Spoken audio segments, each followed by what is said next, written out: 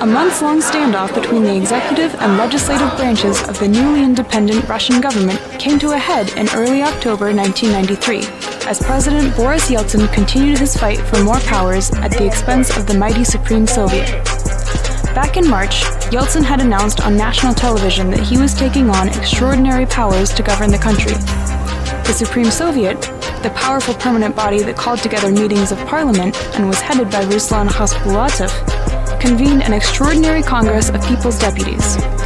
Votes were held to strip both Yeltsin and Khasbulatov of their powers, but neither passed.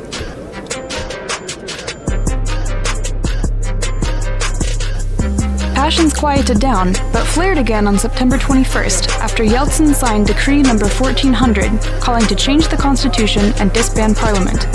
The decree ordered the dissolution of both of the 1,000-plus member Congress and of the Supreme Soviet, and aimed to strip the People's Deputies of their authority.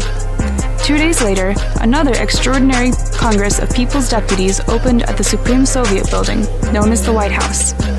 The Congress called the president's actions an attempted coup.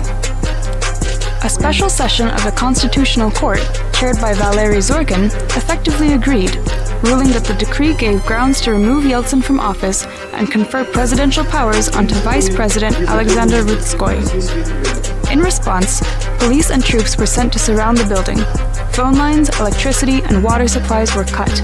People and vehicles, including ambulances, were not allowed access. Supporters of Parliament managed to form armed militias.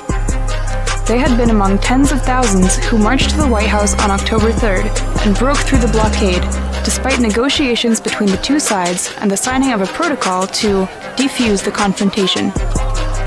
Rutskoy also called on supporters to storm Moscow City Hall and the Ostankino TV tower.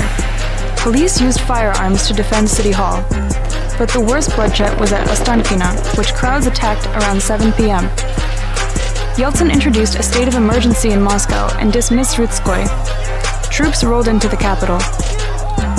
By 7:30 a.m. on October 4th, an operation to clean out the White House began. At 10 o'clock, tanks opened fire on the building. Casualties began to be carried out, and by 6 in the evening, those inside had surrendered. Rutskoy, Khasbulatov, and the other leaders were arrested.